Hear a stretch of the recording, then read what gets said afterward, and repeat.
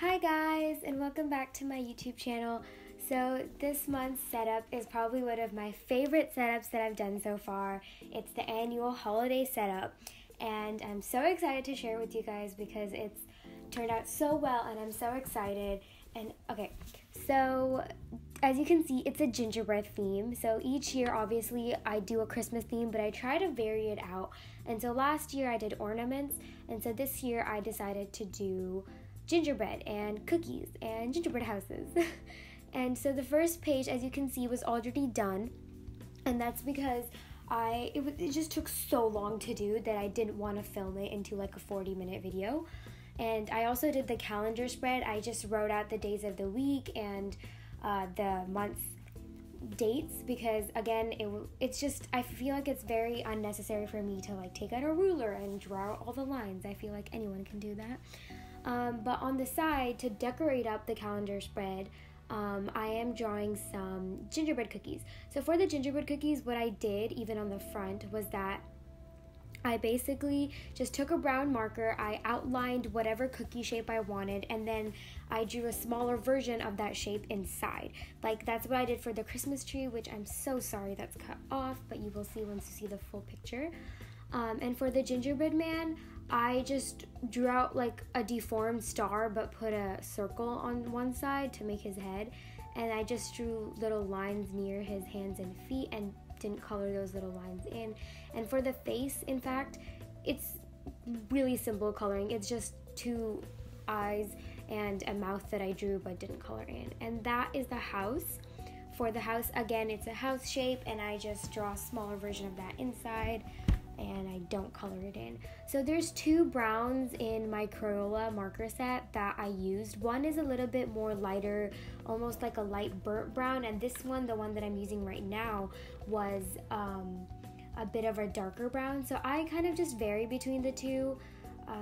I like to compare and contrast them. I think they're both very fun colors for gingerbread. And then I'm just drawing some green, sprinkles in the back just to spice things up. I really loved how homely this spread came out to be.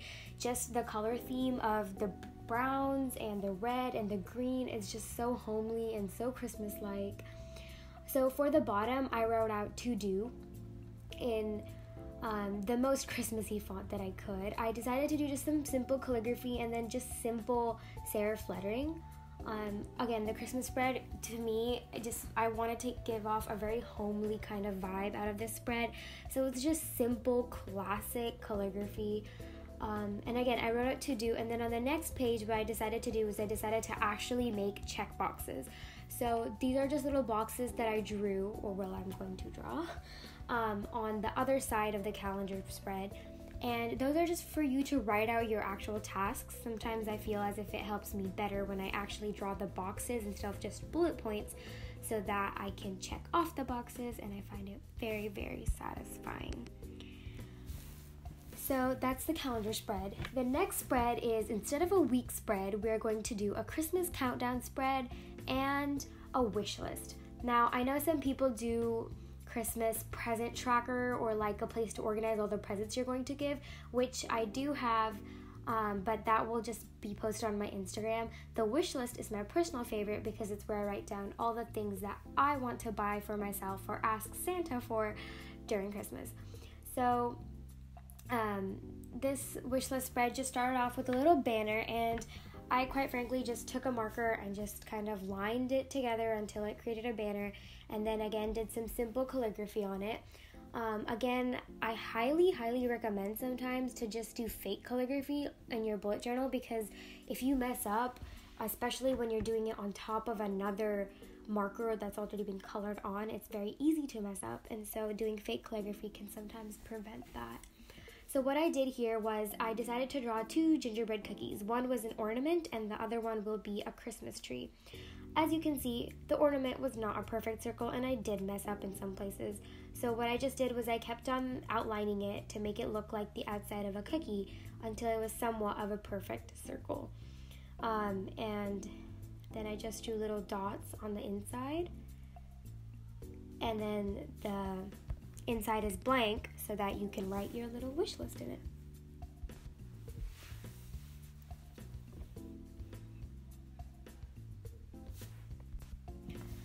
So once I was done with this ornament, I decided to do the next one, which was the Christmas tree. And for that one, again, I just drew out a basic Christmas tree. Most of the gingerbread Christmas trees that I drew were with 3 major like triangles coming out. You can do however many you feel like. I just feel like 3 is a good lucky number. And again, just outlined it so it looked kind of like a cookie. I honestly feel like just doing any sort of Christmas symbols in this dark brown just gives me that cookie feeling. And don't forget the star on top, because you are a shining star.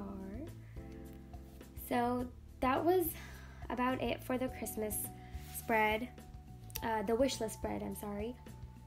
And I decided to do some calligraphy in the blank spaces, which says, all I want for Christmas is you, because that's my real wish list, guys.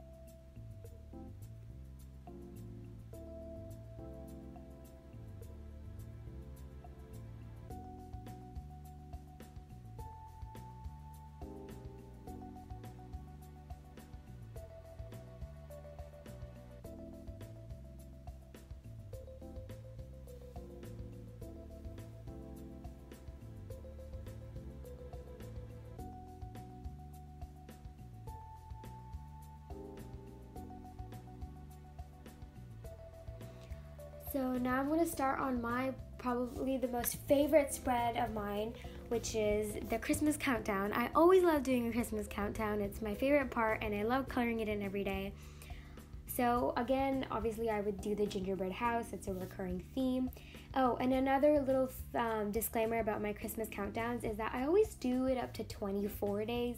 I know it's supposed to be till 25 days, but I just feel like once it's like day 24, I don't want to actually color it in on the day of Christmas, because, you know, I just feel like, I don't know, I just like it till 24. I think I only count the 24 days before Christmas. So I just drew a simple house. This is like the house that you draw as in second grade, and just drew in a window. And then, so when I was younger, all the gingerbread houses I would create would always have little steps coming out. So that's exactly what I drew. I drew a little step that, like a staircase stepway that went off the page, and each one of them will be a day. And then there's little gummies that stick together the house. Each one of them will be a day. And so yeah, that's how I made up the 24 days of Christmas. The house itself is a day. I know the door is a day. There will be smoke coming out of the chimney. That is a day. The chimney itself is a day. So that's how we made up 24 days of Christmas.